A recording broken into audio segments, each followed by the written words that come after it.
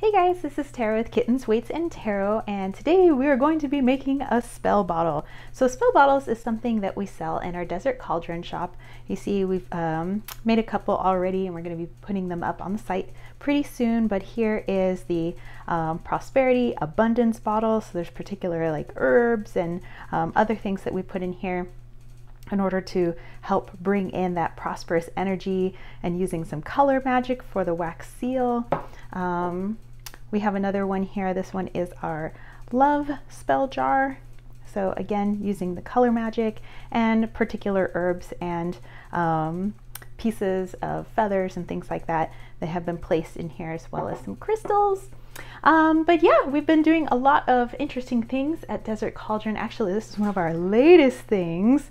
This is a deer antler wrapped in leather, and then we have this awesome crystal at the very tip. If you guys can see that, that's so cool. So right now that's just chilling over here. But today, like I said, we're going to be making a spell bottle. So I just want to show you how I make mine. And if you guys have made spell bottles before, make sure to place that down in the comment section down below, how you guys make your bottles. But I have my little, I would say like my recipe book of how I make my spell bottles and my salves and my sprays and all of that. I have some hemp because we're going to be using some of that. Of course, we are going to need scissors. I have written out these little spells that are going to be rolled up and placed inside the bottle, kind of like I've done with these two bottles here. You can see like the little spell paper is in there. Need a funnel so that I can basically put the herbs inside these bottles. I have some quartz crystals which I'm going to be placing in there, and some coyote teeth. So yes, these are actual coyote's teeth. Oftentimes people just kind of like walking through areas where there maybe aren't any homes and things like that, it's easy to kind of come across animal remains and things like that. So we have some coyote teeth here. I have my different colors of wax that I use for my color magic to top each of my bottles. I'm going to be using this little stick here to kind of just do something like this, or like push the herbs down into the bottle, and also to kind of arrange things, you know, so people can kind of see the coyote teeth and all of that. But okay, so the type of spell bottle that we are making today is a protection spell bottle. So I have a lot of my protection herbs here. I have chosen 7 herbs, 7 because I find it to be a very powerful number, but also in Mayan astrology, it's a number of endings, and so and also represents Xibalba, which is the underworld, and so I'm wanting a bit of protection. So I have chosen herbs that are specifically connected with protection and purification, and this little spell that I've written out to be placed inside these bottles also goes along with that, placing the quartz in there for amplification of the herbs, amplification of the written spell itself, and also the coyote teeth for protection, because oftentimes in many native cultures, coyote is seen as the trickster, but helps us to see the worlds beyond worlds. So if you know we're looking for protection, we don't just want it on the 3D plane, we want it on all the planes, and coyote is really good for that. So that's why I want to place coyote teeth in there, but you could substitute it with like nails and things like that, like rusty nails. I mean, not fingernails, although maybe if you want to. But anyway, okay, so let's go ahead and get started. These bottles that I have here, by the way, are antiques. They are over 100 years old, and having that old energy, you know, being able to see, you know, basically a century's worth of life here on this planet, we're putting these very special herbs and these very special things inside a unique special bottle, you know. So if we were making something that has a specific purpose and that is unique, the vessel that it is contained in should also be unique in its own energy. Okay, so I'm going to be starting off with this old bottle here, and so these are all old medicine bottles. You can see this one's got like an old cap on it. Okay, so first things first, I'm going to put my little funnel on top, And I'm going to place my herbs inside. These herbs kind of stink just a little bit because I have valerian in here. Valerian is in the mint family. It kind of goes along with catnip, and many cats love the smell of valerian, but to some people it smells like dirty diapers. It's or dead bodies or whatever. It's not a pleasant smell, but just think of it on the you know, spiritual plane, how that energy of something being quite unpleasant is quite unpleasant for them as well. Okay, so I'm gonna try to smoosh some of these bay leaves down in there. Bay leaf, really good for protection. Go in the hole. Okay, and then these little pieces I could probably just pop in there like that. There we go. And then stuff it down on in. And you know, this just takes a little bit of time. You don't want to rush a spell bottle, because the whole time you're supposed to be putting your intention into these bottles. And since these are bottles that are going to be going into our shop, I want to make sure that I have some very focused intention so the people purchasing these magical items really feel what they were intended for. Okay. Place that little bay leaf in there. I used whole bay leaves. I just kind of like tore them up with my fingers. Okay, so as you can see, we have a little bit of herb in there now. I'm actually going to place that crystal in there. So that quartz crystal, there it is. I'm trying to get it so it's near, there you go. It's near the outer skirts of the herbs so people can see that it's in there. And then I'm going to place a coyote tooth in there. Let's go ahead and find a particular tooth.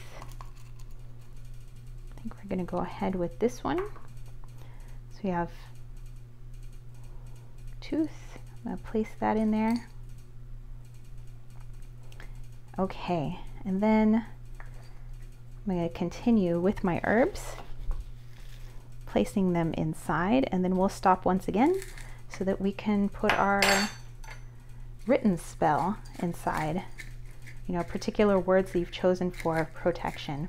So when you guys are making your spell bottles, first of all, think about, okay, what do you want the purpose of this bottle to be? Okay, and then it's great to come up with your own words. What words would you speak in order to fulfill the mission of that particular bottle? What herbs do you feel drawn to? Sometimes it's good to look up magical uses of certain herbs on the internet, but I think it's also really good to go with your intuition, because plants, just like, you know, are connected to the earth, just like we're connected to the earth, and they'll speak to us. They'll let us know which ones want to be used for, you know, a particular spell or whatever it is that you guys are crafting. Even when you guys are cooking, you know, certain herbs might present themselves and be like, hey, I'll be really good for this meal. So they're our little allies. They want to help us. They want to work with us.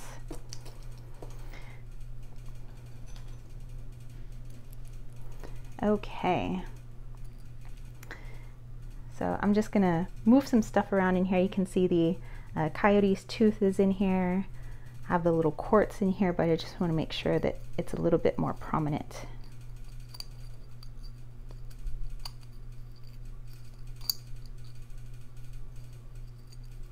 As well as this little crystal. Okay, and then I'm going to roll up one of these little pieces of paper.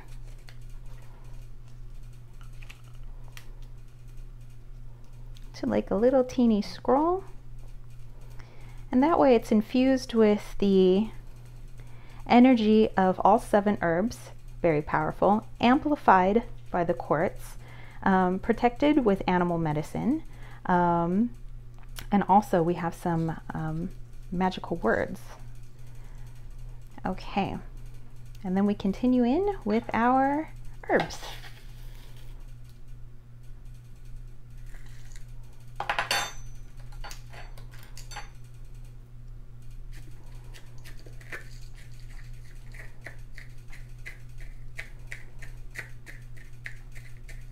So again, let me know in the comment section what spell bottles you guys have made or what spell bottles you're thinking of making.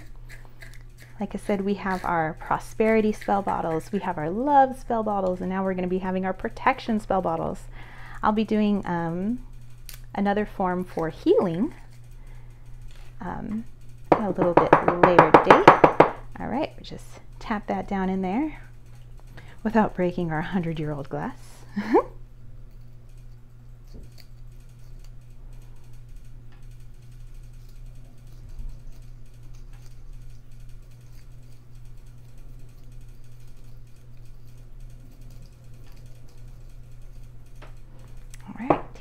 Camp. And we're going to add a little bit more.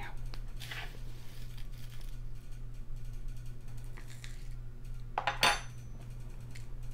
while that's going, I'm going to light this little candle over here because we're going to use that to help melt our wax. When we get to that, when we have enough herbs placed within the bottle. And so you might be wondering, what do you do with these spell bottles? Well, you can place them in your sacred space. You can place them on your altar. You can place, well, this one is for protection. So maybe you can place it near your front door or the door to your bedroom, wherever you would like to place the energy. So think of it just like we place crystals in certain parts of our house because of the energy that they have. Think of the spell bottle in just the same way. You have all of this magic contained in one little vessel here. Crystals, animal, plant, words, they're all in there. So you can keep everything in the bottle if you wish, and the bottle itself, of course, is unique too. But if you wanted, you could always, take the wax off the top and place all the herbs and everything that was in the bottle into an offering bowl and place it in your sacred space. If you wanted to burn it like loose leaf incense, or if you wanted to scatter it around your property, you can do that too. It's totally up to you what you guys do with your spell bottles. I like to keep everything contained in the bottle because the bottles are, pretty unique and special. Okay, I'm gonna do just a little bit more herb here.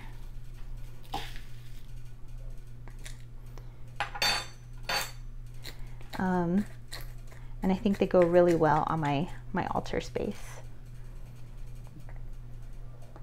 All right, so we're gonna place just that last little bay leaf down in there, do another little tap, tap, tap.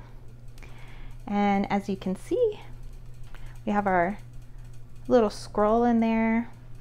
Down in here you can see the coyote tooth, and then there's the crystal is right next to it.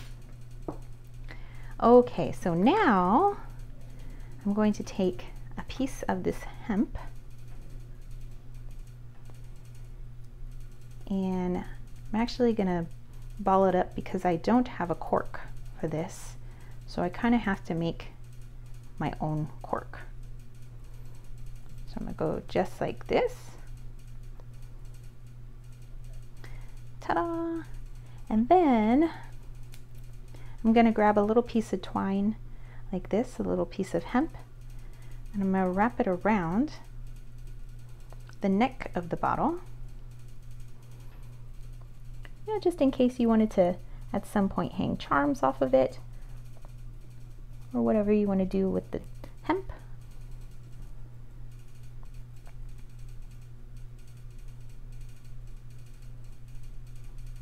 There we go. You can see it there. All right. Let's see. I'm going to use. Let's see, what color do I want to use? I think I want to use black. Black is really good at repelling, so that's what I'm going to do. Okay, I'm just going to move some of my stuff out of the way here. And we use this little metal spoon to melt the wax. So I'm gonna melt 3 little pieces of this at a time because the spoon is just kind of tiny. And I actually got this little wax set off of Amazon. It wasn't too expensive. All right, so it takes a while for it to melt, so I will join you guys back when it is all melted. Okay, so we're back. It looks like my wax is all melted here, so I'm gonna do this a couple of times, but basically I just place it around the cork first, the cork that I made, so it can kind of like sink into the bottle just a little bit. And then I'm gonna seal it one last time in another thing of wax. So I'll meet you back for the next layer. All right, and we are back with the final wax touch.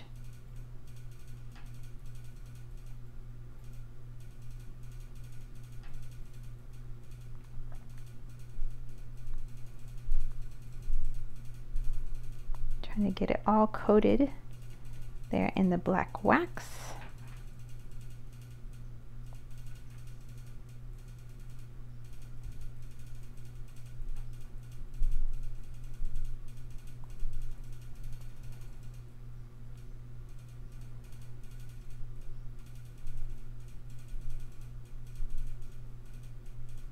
All right. Okay, I'm gonna go ahead and leave that there. And there you have it. I mean, it has to dry, the wax has to dry. But that is a protection spell bottle. But remember, you can make spell bottles for anything that you guys are trying to create or manifest. You know, I just like to use my plant allies, animal allies, crystal allies, and color magic, as well as using these antique bottles and placing them all together to create one powerful bottle of magic. And so this one will actually be available in our shop, Desert Cauldron. So check it out. But yeah, I hope you guys enjoyed this video. Let me know your thoughts. Let me know if you guys have made spell bottles before.